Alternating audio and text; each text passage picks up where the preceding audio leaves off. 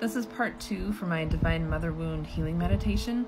You can click on the comment to be taken to the original video and the original meditation.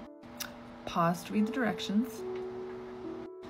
So I want you to take yourself back to that last scene from the last meditation. The one where you, as you are embodying the energy of your mother, take little you, your inner child, out of the bedroom and move to your first activity of the day. And this time, rather than embodying the energy of your mother, I want you to participate in that scene as an observer first, as the current version of yourself. I want you to see that scene and to establish that scene from the perspective of you now. And once you've allowed that energy to anchor in, I want you to imagine yourself walking into the middle of that scene.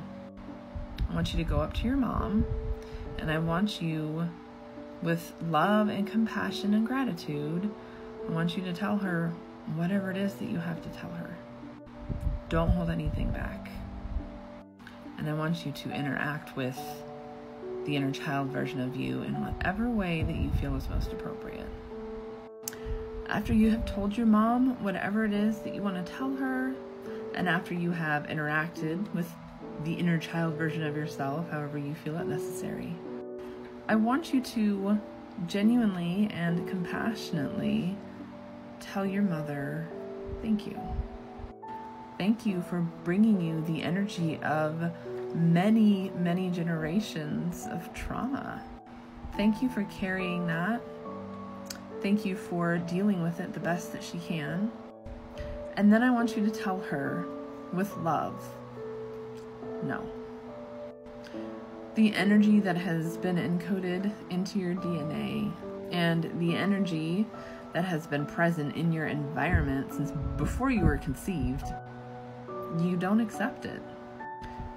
You're going to give it back to her because carrying that trauma on has always been a choice. And it's okay that she didn't choose to release it and to let it go, but that's your decision and you're going to make it now.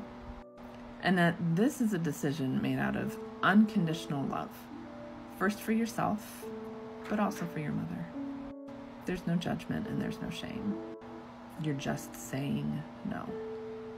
And then I want you to see yourself picking up your inner child version of yourself and leaving that old timeline and walking into your new timeline.